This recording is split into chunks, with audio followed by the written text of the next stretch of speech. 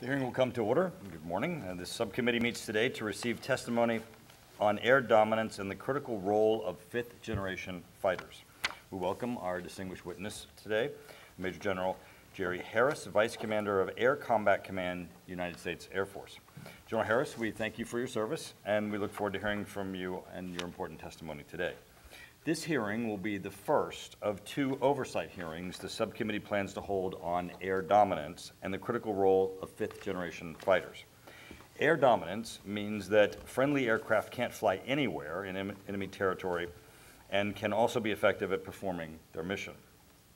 Today's ground and naval forces count on our combat air forces to provide air dominance so that movements of troops, supplies, weapons, and ammunition can quickly be brought to bear in order to win decisively. Here at the National Museum of the United States Air Force, I can't think of a more appropriate place for us to begin this series of air dominance.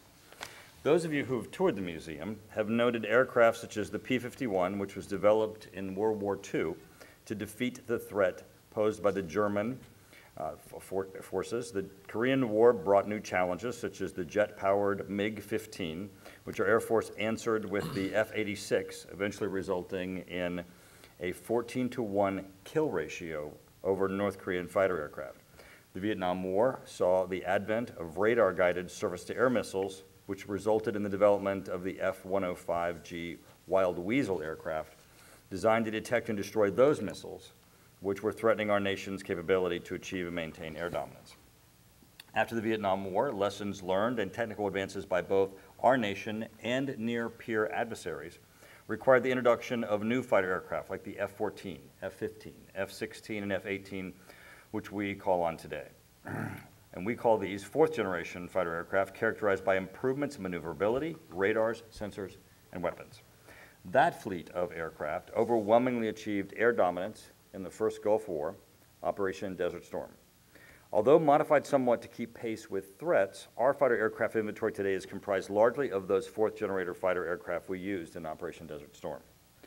Like we have seen historically since World War II, our adversaries have not stood still in their efforts to counter American air dominance since Operation Desert Storm.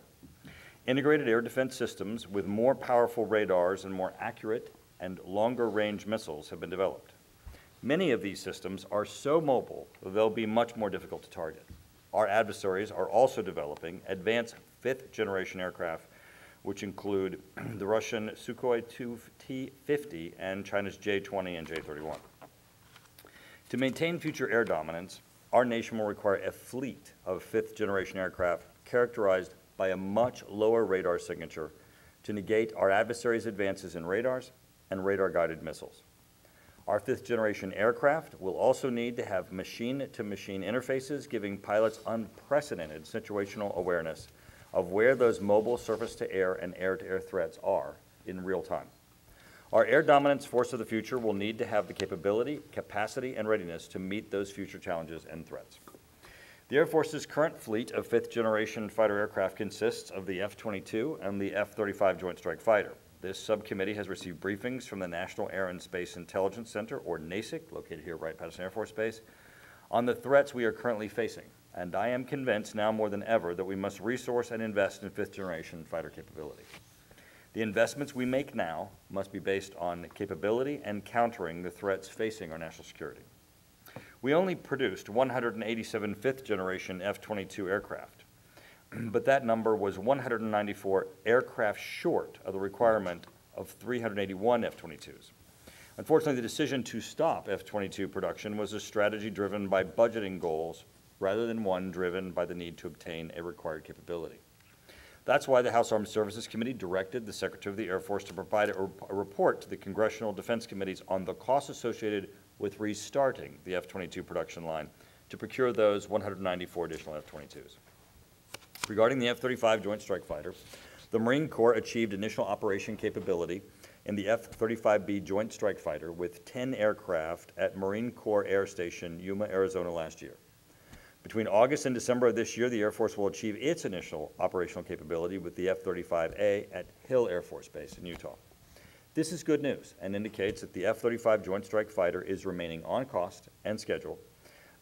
However, we're currently not producing F-35s at the rate that we had planned even last year.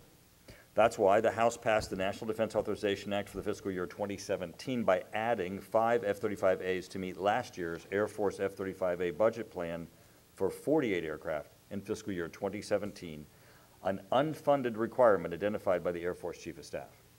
The House bill also added additional F-35Bs and Cs for the Navy and Marine Corps, also unfunded requirements identified by the Navy and Marine Corps. Our nation has met the challenges for air dominance in the past, and I am confident we will do so now and in the future. But we must remain committed to providing the resources necessary to provide the capability, capacity, and readiness necessary to accomplish the critical mission of maintaining air dominance. Before I begin, I would like to recognize each of the members of our panel today and then give them an opportunity to also provide an opening statement. Dr. Winstrup from the Cincinnati area serves on the Armed Services Committee and on the Intelligence Committee with me. I have Representative Shabbat, who is also from the Cincinnati area and serves as the chair of the Small Business Committee. And we have Representative Stivers from Columbus, who also serves on the Financial Services Committee and the Rules Committee, which is the committee that determines all of the business that gets to the House floor. I appreciate each of you participating, and it's great that we can, with what I would call the powerful Ohio delegation, constitute a full field hearing on this very important topic. And with that, I'd like to recognize Dr. Winstrup.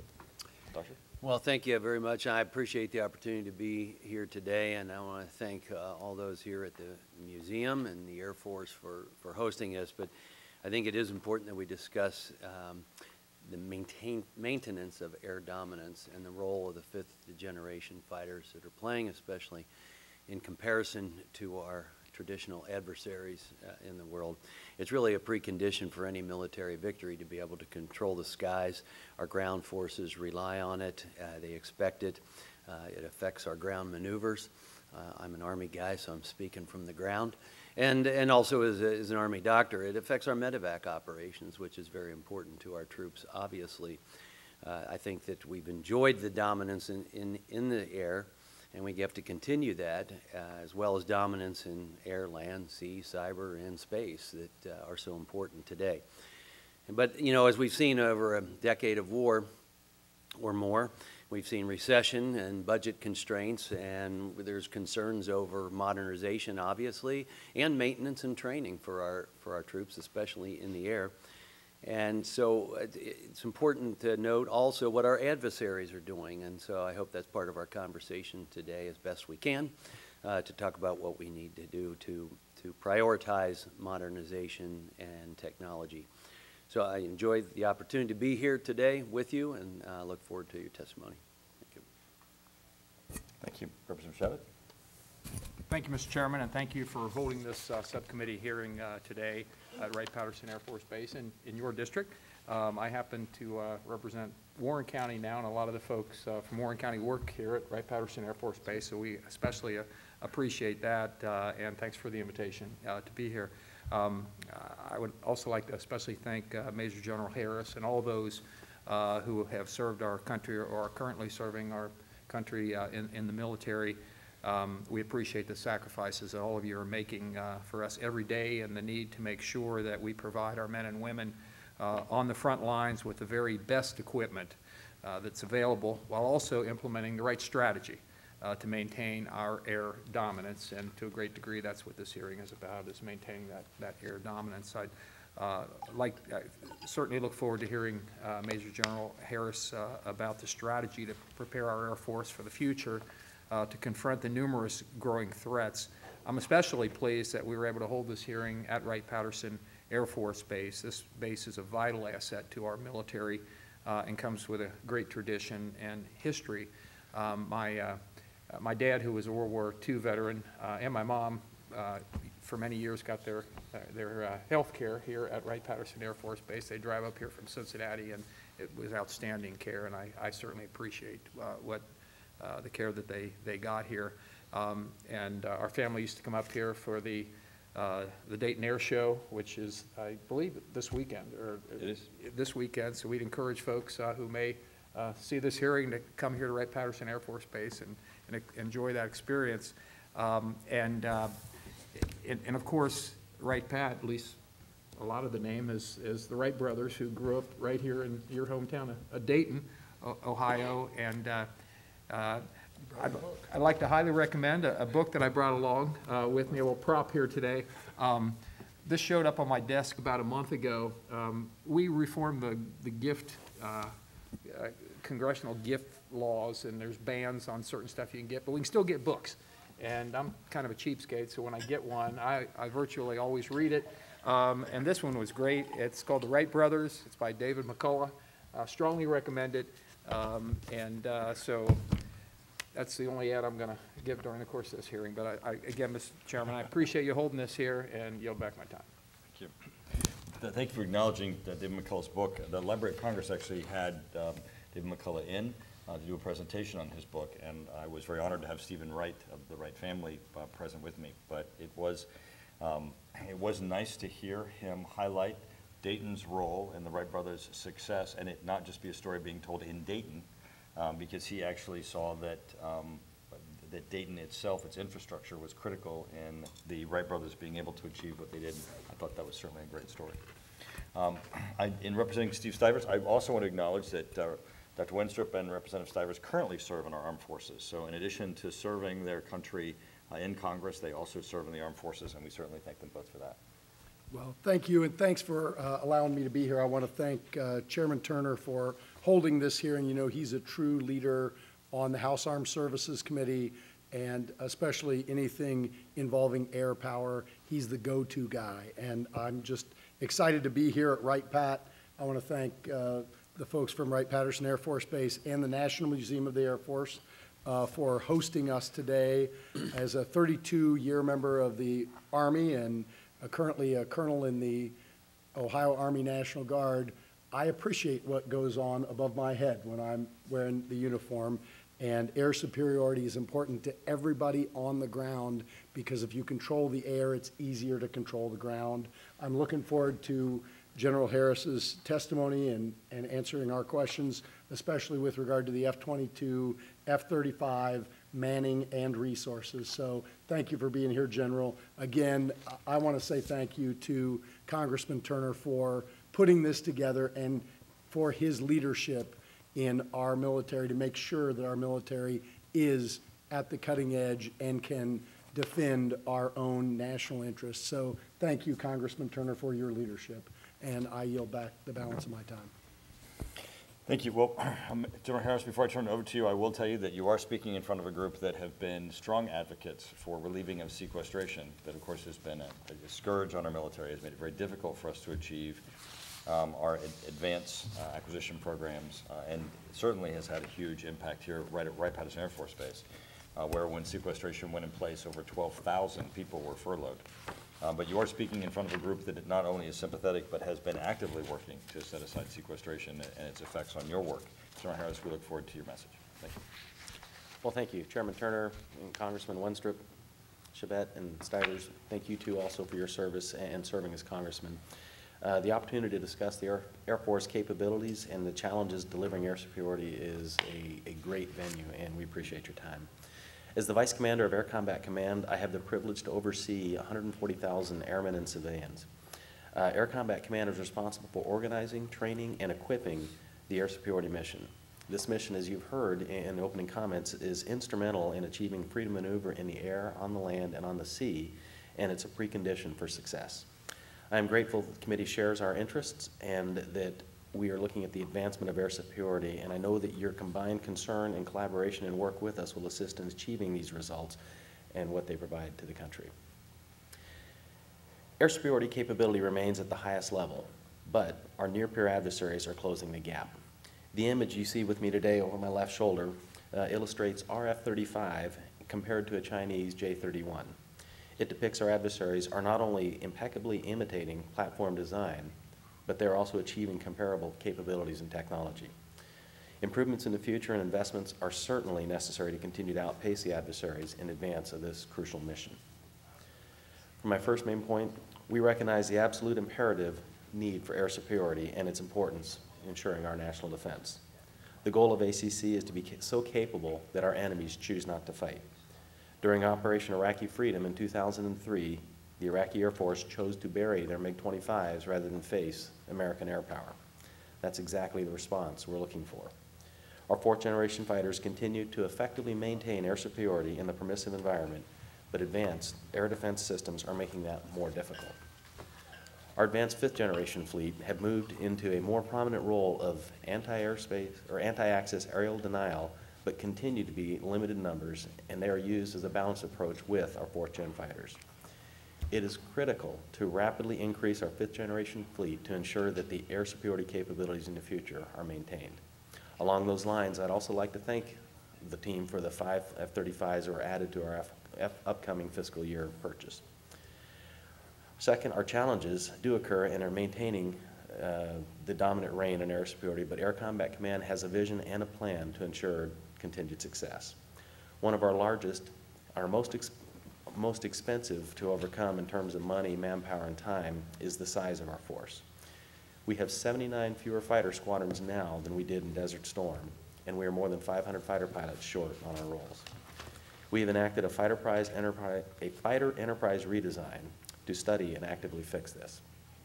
The Chief of Staff of the Air Force also commissioned Air Superiority 2030 Enterprise Capability Collaboration Team, and Chairman, if you're okay, I'll refer to that as ECCT from here on out. And that's to highly address the contested anti-access area denial environments of the future. This plan highlights the requirements of a family of systems for success, and multiple domains will include new air superiority fighter aircraft. Agile, efficient acquisition will be the critical enabler to attain this budget within a relevant timeline. 44 years ago was our last combat loss in the air-to-air arena in Vietnam. Yet near-peer adversaries are working towards being capable of ending that winning streak. It is the goal of ACC to advance air superiority capabilities to ensure that this never happens again. I thank you for the invitation to participate in this important hearing and to share our ideas on how to advance the mission and our defense of our nation. I welcome the questions, sir, from the chairman and from the members, and ask that my written testimony be entered into the record. General, thank you. There have been recent news reports about the supply chain for spare parts for operation of our equipment, where even museums have been raided for some of their parts. In fact, as we were touring today, one of the members with us said, I wonder to what extent this museum is in the inventory supply chain of spare parts for the Air Force. Could you please speak for a moment on the pressures of sequestration, the effects that it has had? And one of the items I'd like you to also mention on is the effect that it has had on rated fighter pilot personnel. So both overall, where do you see sequestration doing, but also the concern of our ability to maintain air superiority while having the personnel, the manning to be able to accomplish it? Well, thank you, sir. Those are great questions. Sequestration is hard on the services, and not just the Air Force, but the entire department. We are struggling and we are challenged to achieve the missions success that our country expects of us, and that's winning in a dominant fashion.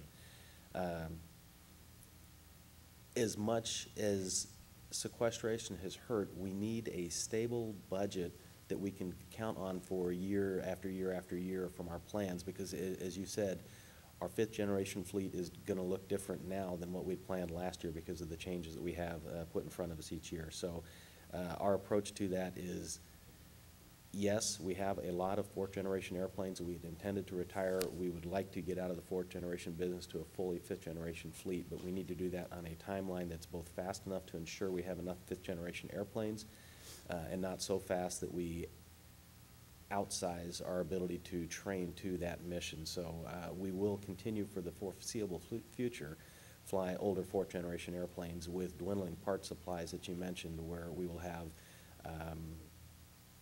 raids to museums. Really, we have a boneyard process of airplanes that have been retired that are in the desert in Tucson that we're able to go out and pull parts from as airplanes as we need to when we can't get them from diminishing manufacturing supplies. That will continue to be a problem for us over the next decade or two as we fly these older airplanes. Yet we try to modernize them and put in newer parts, upgrades to give us better capabilities with that. And that's one of the ways we're trying to work through sequestration as a teammate rather than an adversary. And that's part of what we need to do for our portion, our support of the nation. When it comes to the people and the cuts we've had to take, for the last 5 to 10 years, the Air Force has gotten smaller in an attempt to preserve the equipment that we have, but we realized we went too far, and we'd like to thank Congress for the help in growing over the last couple of years, well, this year and next year, the authorized growth that we've had, which allows us to start getting at some of the manpower shortages. Fighter pilots are one of those, so we've increased our throughput of both Air Education Training Command pilot production, and then we're going to add in 17 and 18 additional F-16 training squadrons to produce more more fighter pilots in general. So that's part of it, and we'd also like to thank Congress for the increase in the aviation career incentive pay, which should allow us to retain a few more of our experienced pilots, which is important to us also, not just developing and bringing new ones on. And then finally, sir, maintenance. That's another manpower issue we've had, where we've had significant cuts in our maintainers, and I would say right now, the chief quotes that about every squadron is 90% manned, so a 10% shortage. So 1 of every 10 people are not in the squadron doing work. That applies to our maintainers also. And we're finding that getting their expertise back is not easy, so we're trying to do some of our easier maintenance work at our training locations with contract maintenance, so we can continue to produce and get the training and readiness that we need. But those contracts have to be hired from somewhere, and a lot of times a young maintainer that's on a flight line and realizes they could do the same thing in a civilian environment and not have to deploy and do those things, that's going to be another drain on us. So we're working both the pilot side and the maintenance side to fix that. General, the numbers I have indicate that due to experience levels and the needs in air superiority squadrons, that you may already be over 700 pilots short of your projected plans. Give us a feeling as to what that means. What does it take to catch up, and what does it mean if we continue with that shortfall? Sir, again, that's a great question. Your numbers are right on. We closed out last year over 511 Fs or fighter pilots short of what we need to be 100% manned. We expect to close this year out just over 700. So your numbers are on target. What that means, the impact, is that right now we are still able to man all of our flying organizations at 100%, but all of our supporting staff, so my command staff, Headquarters Air Force, those staffs are manned at about 25%, right in that vicinity. So for every place you should have 4 fighter pilots, you have 1 doing all of that same work, providing the information, and that's impacting our ability to plan and foresee things in the future and to do the things that we need from a staff perspective. How do we fix that is the increased production and on the start to try and build an additional 100 pilots a year so we can reverse the trend of losing more to start building more, and we won't be able to fix a 700 shortfall in a year. But we'll also retain some of the more experienced pilots, which are the ones that we've worked 10, 15 years to develop, and they have a lot of combat experience that we would like to retain. So we're working on both ends of that spectrum, and we do that through job satisfaction, through the pay and incentives that they get with that, and to be honest, taking care of their families, because that's the most important part, is taking care of our airmen. Because that's just hitting the number, as you just described, is not the only issue. It's ensuring that they have the experience level. As we look to the operational capability of the F-35, and we need to make certain that we have the greatest capability, not just in the aircraft, but also in the pilots that are flying them. Yes, sir.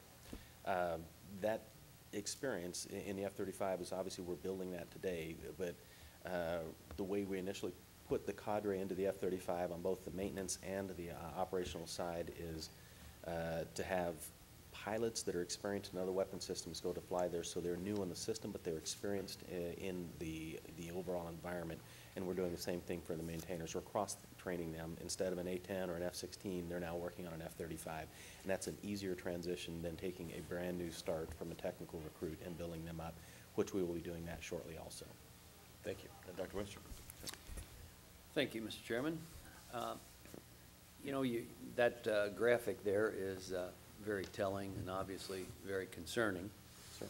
And likely a pretty clear indication of their ability to tap into what we are doing and our technologies. So given where we are right now, as you look at that, you can say, well, they're pretty much copying the outer structure. And as we continue to develop the F-35 and modernize it because things are changing so quickly, how do we protect that from getting in their hands as well? And I don't mean to go into a classified area, but I mean, let me ask it differently. Are we doing things at a higher level of scrutiny that may be able to protect us from them getting that information as well? Yes, sir. The way you present that is right on target. We are, but we're required to be transparent, and we see that now with the B-21, where is our approach is we want to tell Congress everything, and we do. We just do it sometimes in classified formats instead of open formats. But it's not, I don't think, between our relationship that leaks like this happen. I think it also goes back to our defense contractors and our industrial database, where a lot of this is being worked within their own facilities, that we're seeing our adversaries catch up with different things. As you said, the mold line is exactly right. Those airplanes look very similar. When you cut a line down the middle and you put them together, clearly there's some copying going on. But we see a lot of our adversaries are still struggling on some of the avionics. Their radars may not be as good, and they have engines that are not as good as what we're working on. So everything that we're putting together and integrate as a package, that's what's keeping us ahead of them. And then to continue to make sure that we're procuring in a number that allows us to have the numerical superiority so that they don't want to fight us. Maybe we can feed them some bad information in the same process or something along those lines. But so you talked a little bit too, sir, about the challenges that you face with number of pilots, and you couple that with budget reductions, lesser training opportunities, maintenance inadequacies. I mean, these are tough times. We get it. My question is, how do we, and again, sometimes you're getting into classified information, but how do we best get the American people to get it? And for that matter, sometimes other members of Congress to really understand the jeopardy that we're putting ourselves in. Well, the reason we need to keep modernizing is so that we have fewer blue losses, both in the air and on the ground. We're trying to keep our military alive, and to be honest, in a war, kill more of their military. That's what, when it boils down to it, that's what it's looking at. We've just completed the first operational squadron, who's not IOC yet, but out of Hill, that should be soon. Just completed a deployment to Hill Air Force Base, and the airplane, while it's still immature, is performing fantastically. And how we get that information out to the public is very important, and using forums like this that are in the open will help us with that message. But that unit deployed, flew sorties, and then flew home, and had scheduled and planned to fly 88 sorties with 7 airplanes, and flew and actually were effective with 88 sorties. They didn't drop a single sortie. And every one of the targets they struck, they were 100% hit rate with precision munitions. So I couldn't ask for more of a mature system, let alone an immature system. So that was fantastic for us. And then because it's F-35 and 5th generation flying where they were teamed up with some 4th generation fighters in scenarios that only the F-35 was surviving, and some of our 4th generation fighters were taking losses. So clearly the airplane is performing the way we want. And when I talked with pilots 2 days ago, Thursday at Nellis, they're very pleased with it. So we do have modernization work to do. We've got some other things we need to integrate, additional weapon systems to put into it, but it really is the airplane that we're looking for, and we're just trying to procure it at the rate that we need. And certainly that's encouraging in that regard, but we're still asking so many to do much more with less. And I think that probably makes it tough on your retention as well, especially for pilots where there's opportunities in the private sector. You're always battling that, but maybe even now more so than others. If there's things that we can try to do from Congress to turn that tide, we'd certainly always be interested in knowing what those things are. But I think that graphic right there is something that the American people need to see, to know what we're up against. You bring up a very interesting point that we all recall from Iraq, where they buried their MiGs, right? You know, they didn't want anything to do with us. That's peace through strength. That's where we always want to be. So anyway, I thank you, and I'll yield back. Congressman Chavez? Thank you, Mr. Chairman. And I would like to reiterate something that my colleague Congressman Stivers said, and that's that I would hope the people in the Dayton area realize how aggressive you have been in protecting Wright-Patterson Air Force Base that we're out here today. We've had innumerable conversations and about sequestration and adequate funding for Wright-Pat, et cetera, and I know you've done that with our colleagues on both sides of the aisle to make sure that this air base gets the support that's necessary for it now and into the future. And my question, General, would be, could you discuss Wright-Patterson Air Force Base's specific role in the near term and in the future in air dominance and the protection of our nation? Yes, sir. Congressman, Wright-Pat has a storied history that everybody's aware of with the birthplace of flight and everything that started here. And I'll be honest, when we look at Wright-Pat as an Air Force base, from Air Combat Command, I don't see fighters and bombers. What I see is that integral cell of all of our Air Force research labs that get their genesis from right here. And it's the scientists and the people at Wright-Pat Air Force Base that look at some of the theories and advanced initiatives that we're looking at. They study that across the labs, and they task and get so much work done for us that allows us to look at what is next. If we have 5th gen airplanes that are so capable but being caught, should we now look at 6th gen? And we see a lot of the genesis coming from that. The way we treat a weapon system, it starts and ends right here at Wright-Pat with our Air Force LCMC, and it's our Life Cycle Maintenance Command that cradle to grave from an airplane when it first starts, or to be honest, any weapon system, because they're not all airplanes. We have our command and control to include our human design and our development of people. It all starts and ends right here. So that's significantly a portion of what Wright-Pat does. But we've got other organizations such as CIMAF that takes some of our capabilities and helps us integrate those and shows us what we can do across the spectrum. And that power is central right here. Thank you very much, General. Next, General, I know we've already referred to the graphics up there, but I think the similarities illustrated in there are so striking that it says a lot just by looking at the picture. Could you discuss, to the extent that you can, in a non-classified setting, what role cybersecurity warfare has in something like this, and how seriously we as a nation need to take that? Sir, cybersecurity has a huge role because any information that we're doing in today's age, it's going to be electronic, what we're doing back and forth. It's not, I mean, we have ideas on the back of Barma napkins, but we're using computers to plan, process, and disseminate everything that we're doing. So cybersecurity will play a huge role in that. And that can be a weakness at times when people are trying to steal things from us. So we have a huge defense effort that comes down to every single airman, soldier, sailor, and Marine to make sure that we are doing what we're told to do and using the systems as we're supposed to rather than circumventing those. And that's not just the military, but that's with our defense contractors and everything else.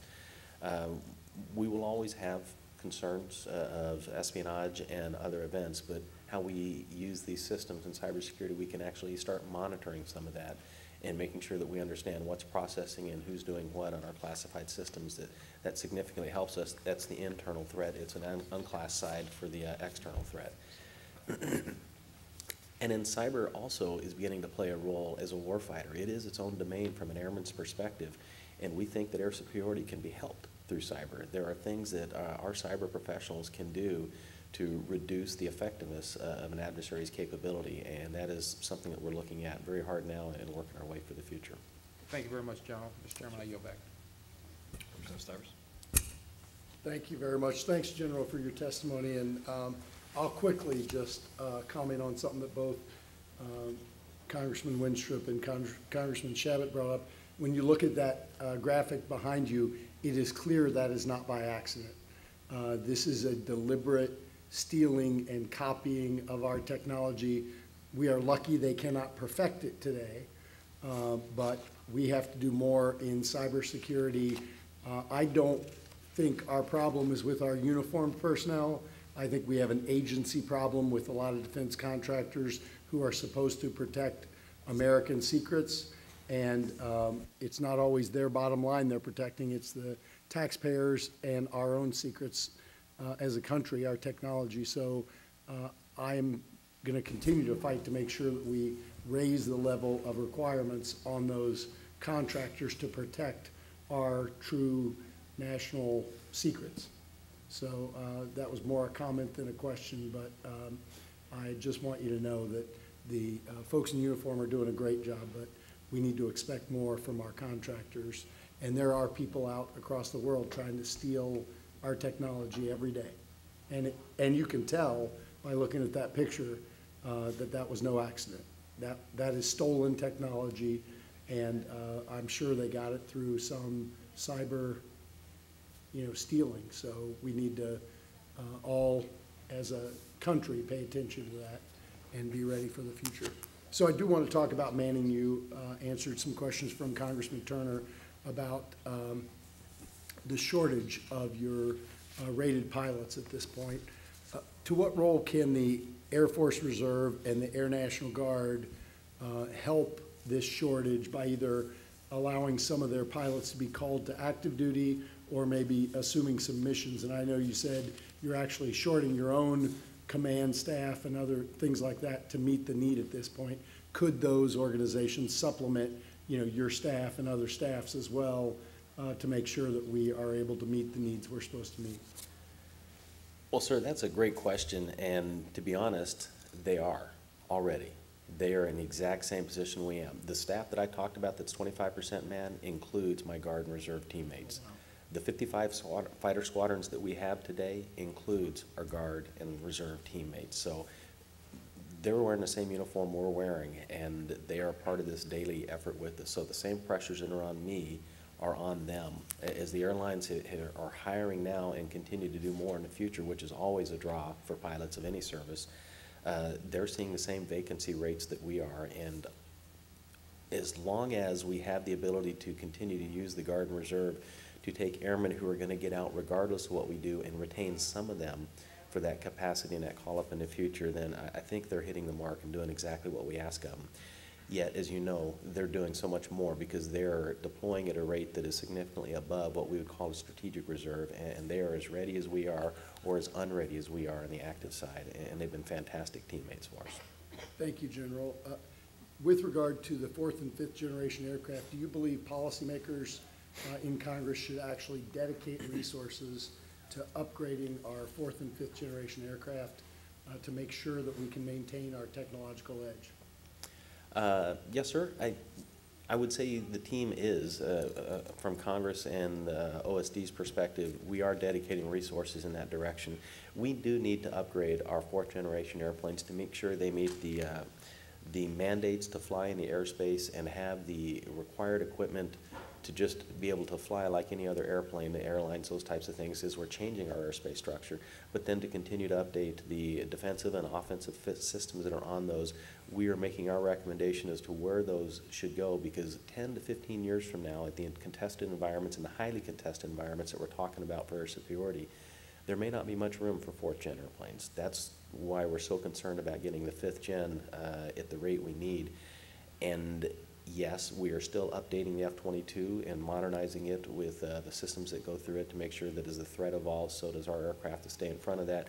And we're doing the same thing with the F-35. So we're currently buying Block 3 F-type airplanes, and we'll soon have a Block 4 that's coming off. And what goes into that is part of the ongoing study that we're doing from the Defense Department, and we'll look at the funding from Congress through the normal processes. Thank you. I yield back to the chairman. Thank you. Representative Stiver's question is a great passing of baton to then the work that I get to do next. As you know, I chair the Air and Land Subcommittee, which means I write the portion of the bill for the National Defense Authorization Act that covers the acquisition programs for the Air Force and the Army. We have gone through the House version of the bill, which has passed the House floor. The Senate bill is proceeding. There are differences between the House bill and the Senate bill, and here's my opportunity to ask you questions that can help us in conference in advocating on the side of the House bill. That's the context in which the question is being given to you. Representative Stivers indicated about the modernization of the fourth generation and the fifth generation. Although we will achieve the F-35, we will have to continue its modernization, which, because of the manner in which the plane operates, the heavy reliance upon electronics, as you indicated, is a significant undertaking in its modernization. The GAO, which is actually based here at Wright-Patterson Air Force Base, recommended that the F-35 follow-on modernization be treated as a whole separate acquisition program rather than just a continuation of the F-35 program.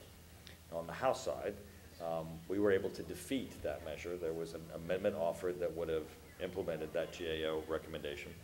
And the reason why we defeated it is because we had additional information post the recommendation from the GAO, and that additional information is that it would result in a 6 to 12 month delay and an over $13 million cost increase overall in the maintenance and the modernization of the F-35. Now, General Bogdan has indicated his opposition, and that in his assessment that the delay and the increased costs exceed the benefit of having the modernization program being treated as a completely separate acquisition program. General, do you have a perspective on this? Well, Chairman, thank you. I do, but part of that's outside of ACC's area of expertise, so I'll defer on the cost and the scheduled delays to the JPO. I have no doubt that their authenticity is correct. I can say that. I suspect they're very accurate with what they say, because they're the ones closest to it and looking at it. My concern as Air Combat Command is if we do that, the additional oversight that will look into the program will cost more, but more importantly, it's going to delay the upgrades. And it's not minor things. It's upgrades to the electronic warfare system. It's radar enhancements. It's new weapons integration. It's all of those things that we're trying to get to mature this weapon system in a hurry. And any delays that we have are going to impact not just the U.S. Air Force, but all three services that are flying that, and all of our partner nations that are part of this funding. They're paying their portion for the upgrade for the first time ever in any other weapon system. When they bought F-16s, they just paid for what the Air Force had already paid for, and now they're part of that investment. So I would hate to delay that, because it might put it in jeopardy of other funding sources. So my recommendation is those capabilities become at risk if we delay, so we shouldn't delay. Thank you. Well, another provision that is in the House version of the NDAA is looking at the costs of restarting the F-22 line. Now, the Air Force Chief of Staff recently said that it's not a crazy idea. I'll take that as an endorsement. Obviously there was a significant amount of shortfall in the number of F-22s that were produced. That goes directly to the capability of your command. Would you please give us, your view of the issue of the shortfall in the F-22? Any thoughts that you have on trying to produce additional ones to increase your overall command capability? As you know, you have, I believe it's 187 have already been produced, shortfall of 194. General. Chairman, I think we as an Air Force and a country would have been better suited to have those additional 194 airplanes already in the inventory and being participant in everything that's going on, and it may have changed some of that calculus for what our adversaries are doing. But we just completed the 2030 Air Superiority ECCT study, and those results have been outbriefed to the chief, and he's accepted those. And that one of the recommendations of that was not to restart the F-22 line. The major concern was that the funding that would be required would be significant, and it would take away from additional funding of somewhere else within the service that is probably higher priority, and there's nothing higher priority than air superiority. But the concern is that we would be 5 to 10 years away from the delivery of the first airplane, because 2009, when the line closed, all of those subcontractors had moved on to other things. We'd have to rebuild that base. It's not a short-term fix. And then when we started taking delivery of those airplanes, the airplane itself would be 20 years old, and we're ready for what's next. And that's part of what that study is recommending. So as we look at those requirements in the future capability, we think it's wiser to keep the investment in the F-35 at the production levels that we need for our 5th gen to fill in where the gaps were from the F-22, and that will allow us to bridge into what's the follow-on to those two platforms. General, I'm aware of that study, of course, and our aspect of requesting the study that is in the House version of the bill is actually doing a holistic view of what would those elements be. whether it be F-22 or not, we're going to need something more than just the F-35. And I know that your concerns, as are evident throughout the Air Force, is budgetary. You would not want to cannibalize one system in order to be able to launch another. But as I'm certain we're looking forward to, as we have additional discussions, I am going to ask you as we close off our round, to give us a greater detail on, as you described, the F-35 and the fourth generation and how they work together. Having more cards in your deck of greater capability, I'm certain will be important. So the study itself gives us greater fidelity on some of the things that you identified. It doesn't conclude. It really does that holistic assessment of what would it take, which could result in an additional, a different airplane, but it certainly should look at recognizing the gap. You have a gap. What would it take to fill in that gap? And what are our overall costs? So I appreciate that, and we look forward, hopefully, to the Senate agreeing to getting a greater understanding of what are those missing elements to do the study. And I'll just rely on the Chief of Staff saying it's not a crazy idea. With that, Dr. Winstrup. Thank you. So a little bit, somewhat off the main topic, but overall air superiority. And we look at the global threats and potential threats and the ability to be a deterrent as well as to fight terrorism and to stay ahead of our traditional adversaries. Do you feel that we're positioned forward enough in the world in enough locations? Let me give you an example. Just an Army guy's observation serving in Iraq. I had a chance to go up to Sulaymaniyah in Kurdistan for a couple of days while I was deployed for a year. And my thought as the war went on and as we were being more successful, and ultimately I'd say we won that war, and since things have changed, we won that war, and I thought the Kurdish area would be a great place for an air base. It was the only place I went in Iraq where I didn't wear armor. We were loved. They love Americans. We'd be so central in the Middle East to have a show of force and authority there. And what a great place this would be for an air base. And I still think that if the climate was right. But my question really comes down to, do you think with today's threats that we have, are we forward positioned enough with our air forces to be comfortable? Sir, that's a great question, and you and I, based on your military background, look at it a little differently from our perspective. Your Air Force deploys really quick. It doesn't take us weeks and months. It's normally days and sometimes hours to get into place to do what we need to do. So I balance our ability to be forward with our requirement to defend our homeland and to be home where we get some of the best training, because when I am forward at those bases, I kind of have to limit my training, because a small country that loves us as an organization, as an American people, I still have to train outside their borders, and I don't want to give up things to my adversary where they can see what I'm doing on a regular basis. So we have some strengths for that. And on that argument, if you look at my active duty F-15 placements right now, if you're an active duty F-15 maintainer, F-15C maintainer or pilot, your only places are Japan and United Kingdom. We have no continental U.S. for those to go. So if that's what you do, you're either overseas from one or the other location, or you're flying with one of our guard units that's flying them here in the continental U.S. for a Homeland Defense mission, or you're on a staff, and again, I only have 25% of them on my staff. So it's not easy already we're fairly forward deployed. Yes, there is that deterrent, that fight tonight effort, and that applies both in the Pacific and Europe, and we're just as concerned with everything going on in Europe. So we started rapid Raptor deployments, to where overnight airplanes show up and nobody knows that they're coming other than the host nation that's invited us and the training that we do.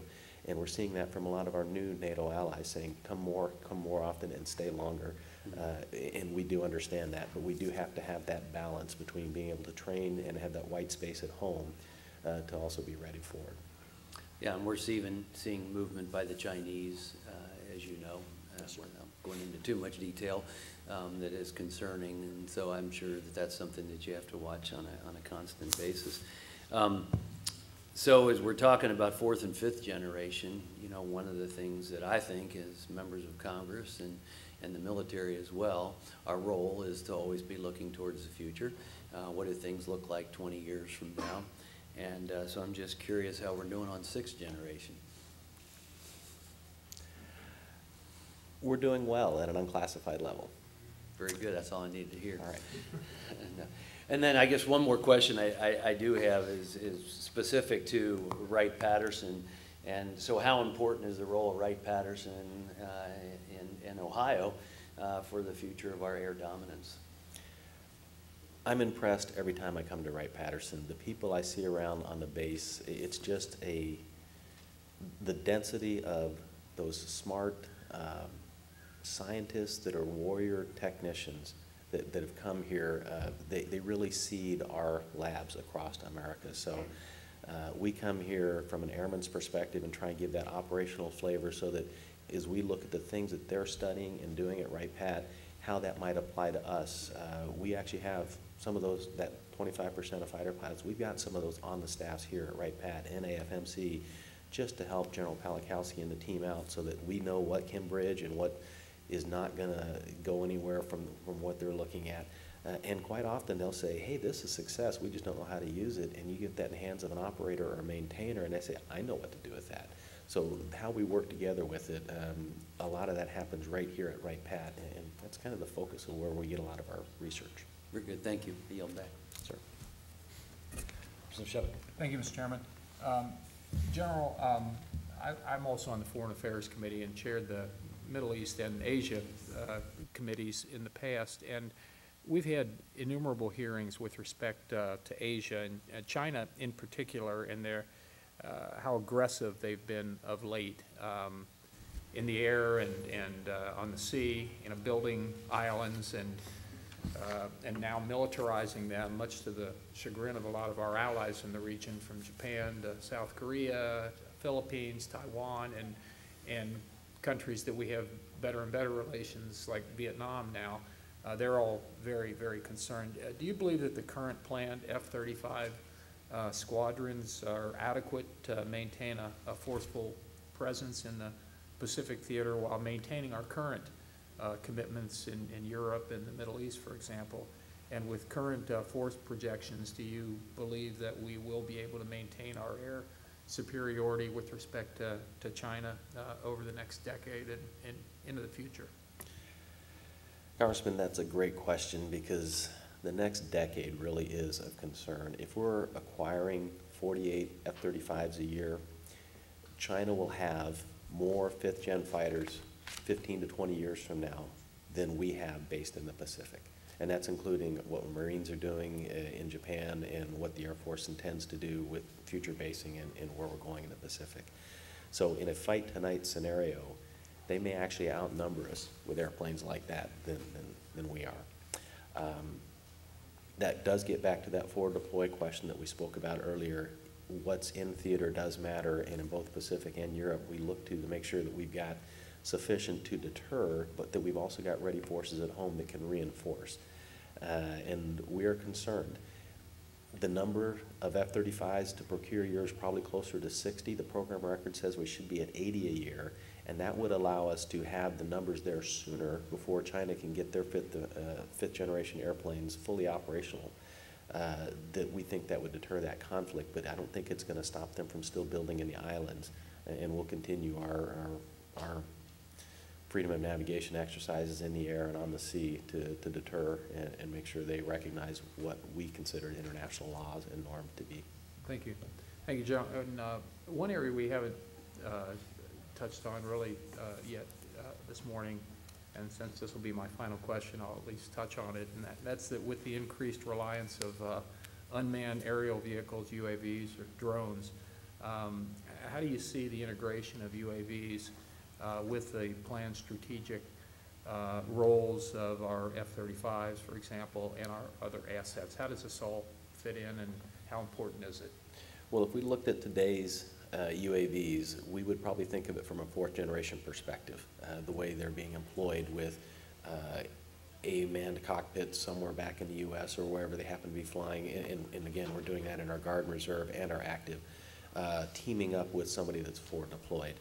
I think, though, as we look at the air superiority study that we've been talking about, part of that does talk about UAV teaming and doing that in more of an autonomous fashion where you have that machine-to-machine communication so that while we still have people in the loop, they're not having to necessarily do as much as they're doing today from a physical flying. So maybe then one crew can fly 5 UAVs, or one manned aircraft can have a dozen UAVs flying off of it, taking commands and signals from it. So we are looking at that from that air superiority study, which would make this much more defensible and the risks that you can take with an unmanned system, or at least no person in the forward of the airplane can actually help you with that. If somebody is back, flying from somewhere else, that's a different risk calculus, and we're willing to do that to achieve our nation's goals. So that is part of that study, and that's part of the family of systems. So it's not going to be a single silver bullet that solves any one of these.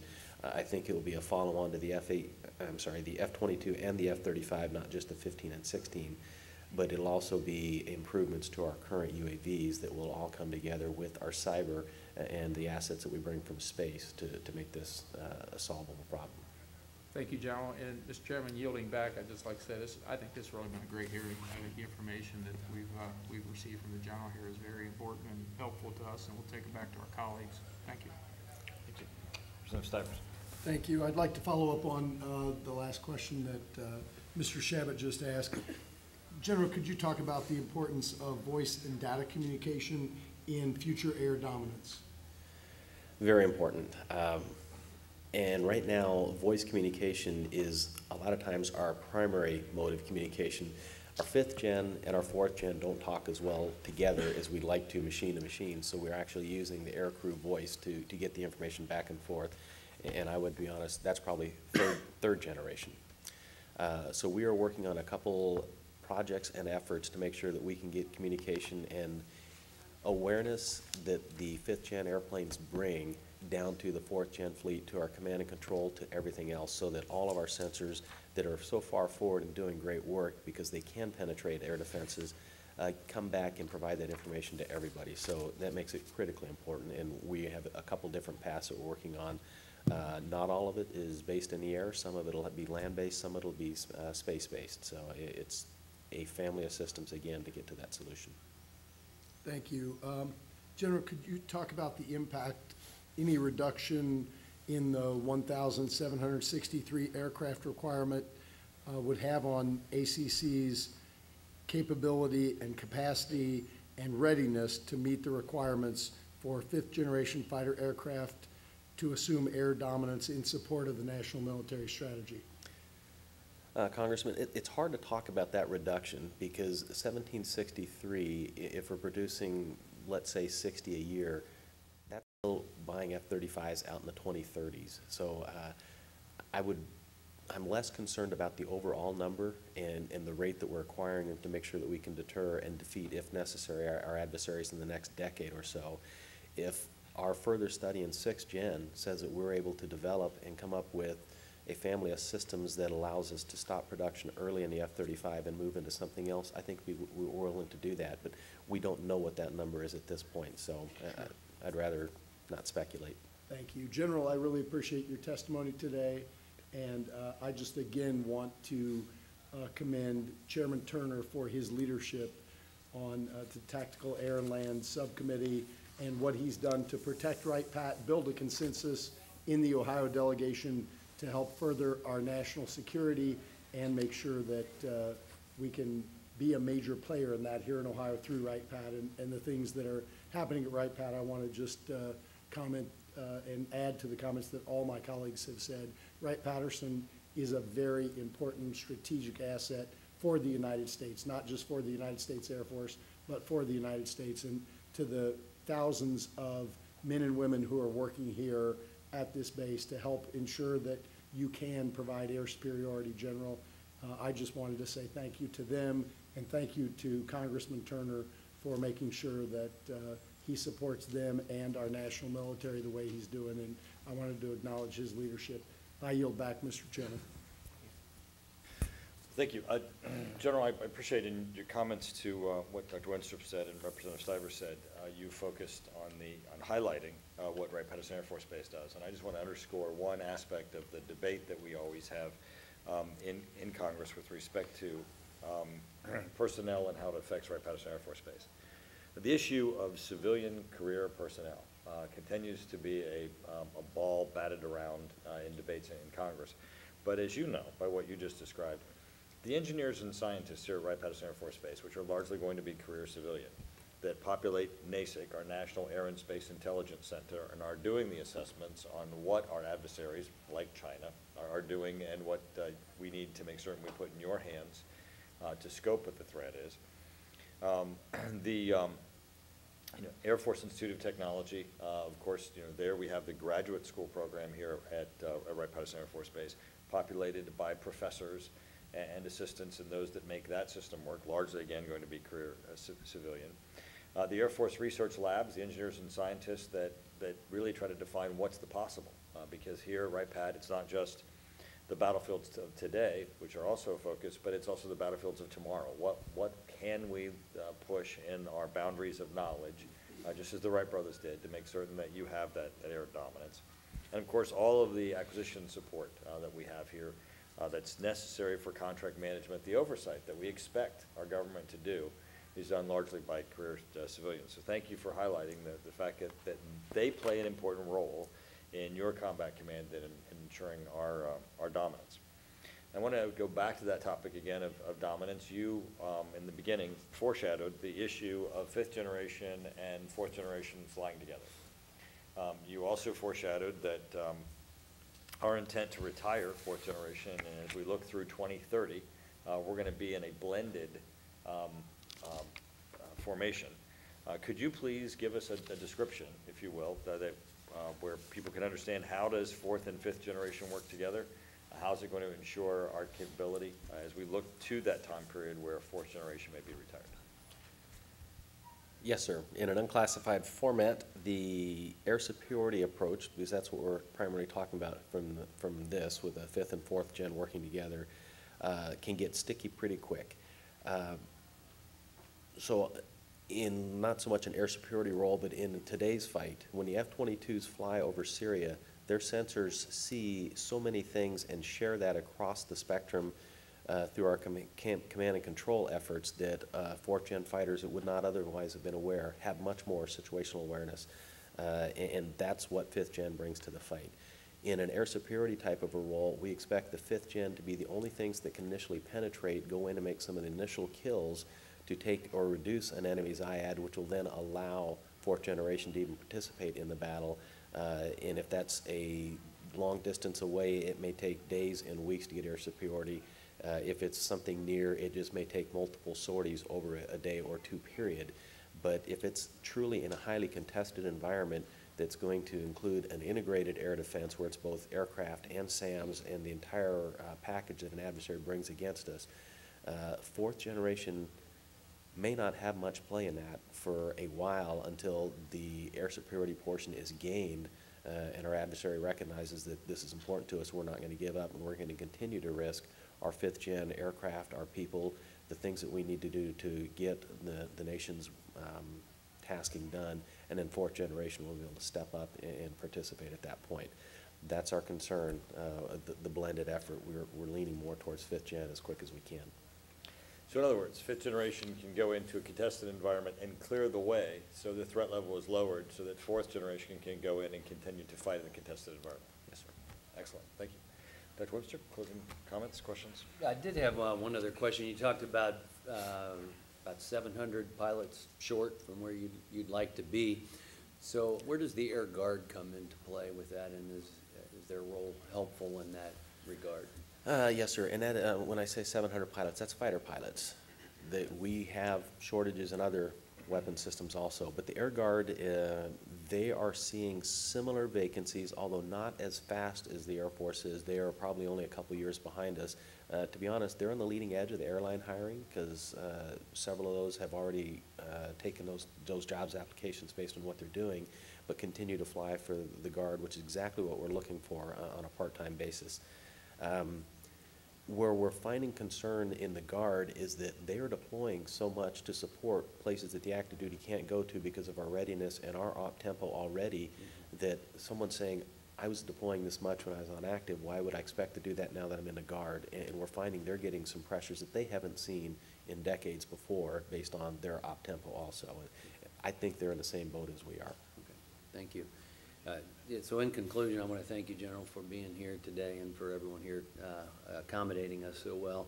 And it's been said by my colleagues here of the relentless nature of Chairman Turner in his concern for this base and for our Air Force and for our military in general. And I can speak to it firsthand, serving on 2 committees with him and on his subcommittee. And I thank him for his leadership in that regard. Thank you. I yield back. Well, I want to thank all my fellow members for attending. As they've described, the aspect of protecting Wright-Patterson Air Force Base is both a game of advocacy and a game of whack-a-mole. Every now and then, we have to make certain that we do defend the assets that are here, but we also advocate for them. And every member here has been a part of that, and I greatly appreciate their support. Thank you for taking your Saturday to come out and do this, but I want to assure you that it's not just a Saturday morning that these gentlemen have given. They're part of what Ohio deploys in order to protect Wright-Patterson Air Force Base and to advance the Air Force. General, thank you for your service, and thank you for your team giving their Saturday, and also for the team from the Air and Land Subcommittee. We appreciate them traveling here to be able to do this. General Harris, we hope to welcome you back to Wright-Patterson Air Force Base and the assets that are here. But thank you for your leadership, and thank you for giving us this insight. As you know, from your position, your answers are not just informative, they actually translate into policy. We have to take them back and place them in legislative decision-making and in debates that help us ensure that you have what you need. So thank you for helping us today. Sure. With that, we'll be adjourned.